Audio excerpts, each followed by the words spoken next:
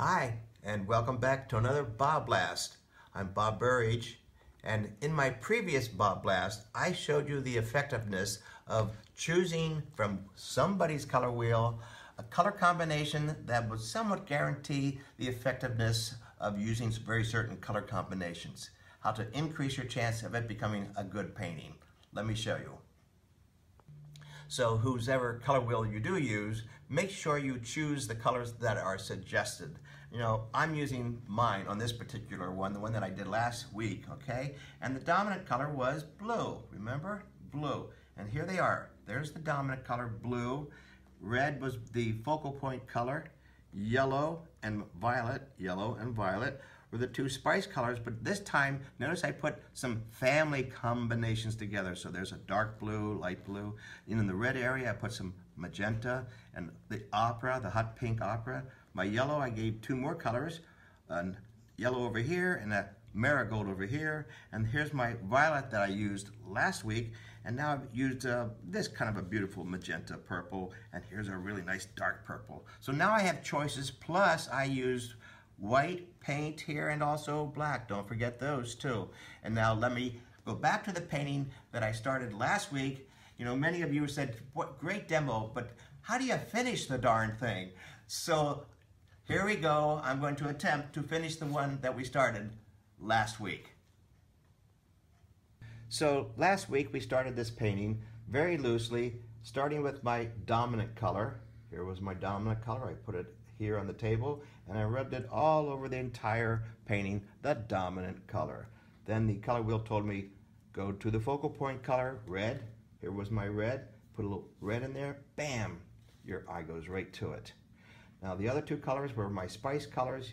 This in case yellow, over here violet. We put a little bit of yellow in there, bam, bam, bam, around the focal point color, and a little bit of violet. There it is, and here, ran some down into here a little bit, and it was done at that point. And so it was going to be a landscape with a barn in it, but I always start off loosely.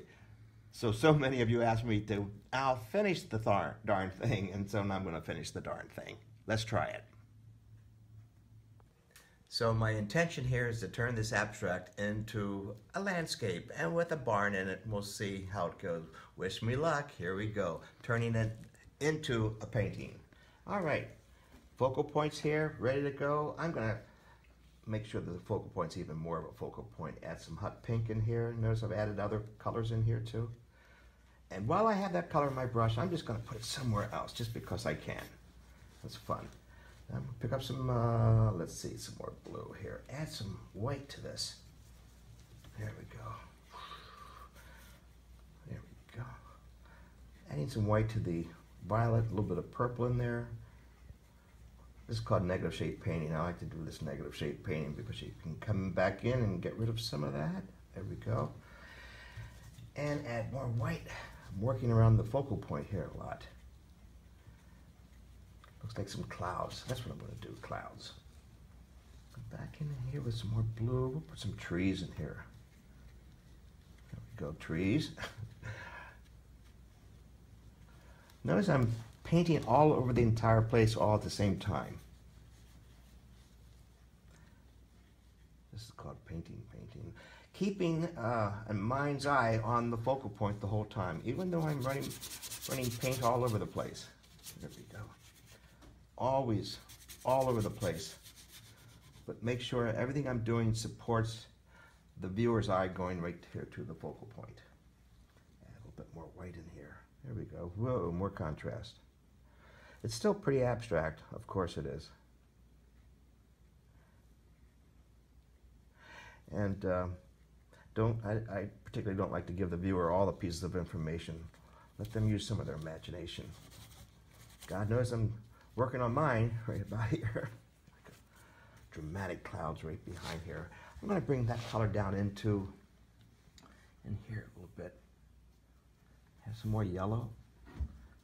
I don't know if any of this stuff makes sense, but it sure is fun to paint. This way. There we go. Have those colors everywhere. There we go. Add some more white in here. It's like a little pond.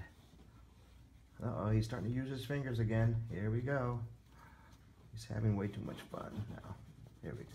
Keep the eye there. I'm going to also make sure the front area here is really dark. If I make it dark, then the eye's going to go right up to that little spot up in here. If I put anything down here, your eye's going to go down here. Like if I did that, see, your eye goes right down here. So if I do put that color somewhere else, I make sure I tone it down. There we go. Keeping it loose, keeping it abstract. I like to believe that the brush has two front ends. So I like to get in here and some lines. You can see I like to draw back into it also while it's still wet. Show the viewer how much fun it is to be a painter, not how boring it is. Hands in here too. There we go. Make it even more dramatic. Darker. Even darker. I put more contrast up here around the focal point since I have it on my brush. There we go. Cool. Now I'm going to get a paper towel, put some stronger clouds up in here. Big cumulus clouds. I do that with my happy little napkin here. There we go. Really dramatic. And that's it at this point. And I'll let this dry for a little bit and put it up on the wall. Make sure after I put it up the wall, I look at it for a long time. All right?